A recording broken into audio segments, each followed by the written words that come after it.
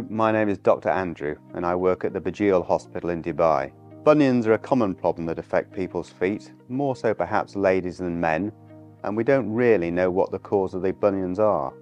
There are some problems in the back of the feet that can sometimes cause problems with bunions, but most of the time they occur for reasons we're not even aware of. The problems with bunions are they can be really very painful, and on occasions the skin can even rub sore on the sides of the big toes and can restrict your ability to walk any distance. Shoes are always an issue, and one of the easy ways to deal with bunions is to wear broader shoes.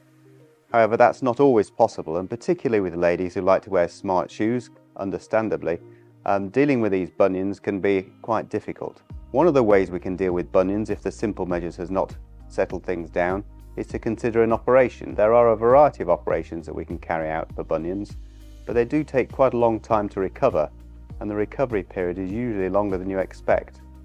That said, the surgery can be carried out very straightforwardly, often as a day case, and with lots of long-acting local anaesthetic around the ankles, I would expect your feet to wake up nice and numb after the surgery.